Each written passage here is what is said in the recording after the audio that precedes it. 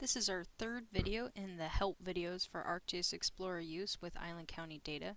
In this video we're going to just talk about the basics of using ArcGIS Explorer. We're going to find a parcel based on an address, display map tips, find parcel details, measure a parcel's dimensions, and find a parcel based on a query. So first we're going to click on the Find tool up at the top and type in an address. I'm going to type in the address of the Island County Courthouse.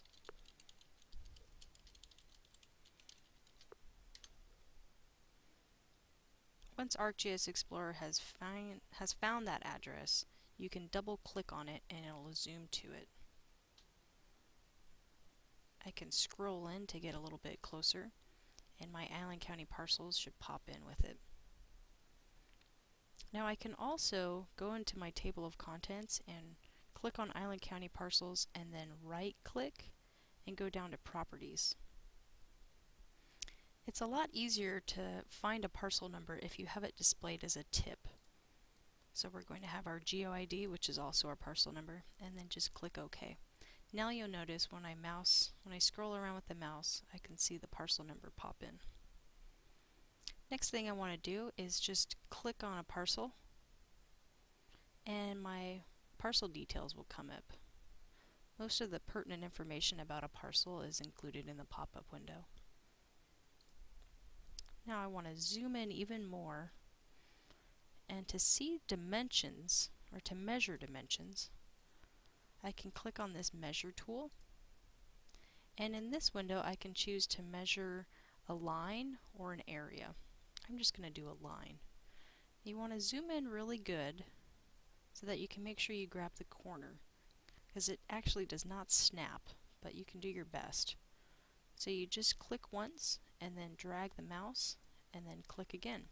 And as you can see, I now have 200.803, so rounded to 200. Now the next thing I want to do is find a parcel based on a query. So I'm going to clear my map, X this window out.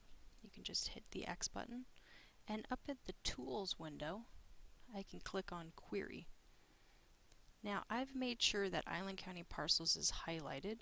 If you end up adding more layers to your map, you're going to want to make sure the field that you want to query is in this highlighted layer.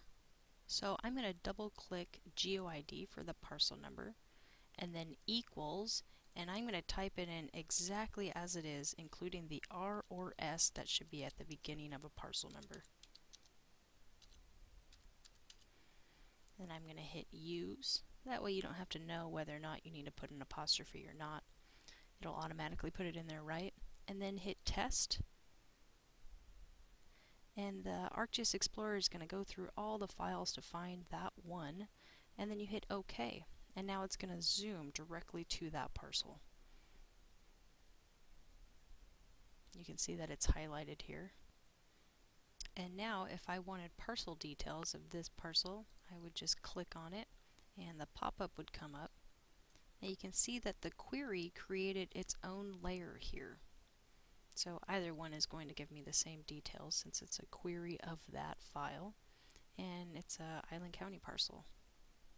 So you'll notice because the query created its own layer, it's right here in your legend. The next time you do a query, you're going to want to make sure Island County Parcels is highlighted and not your query of it, otherwise you will only be able to query this parcel.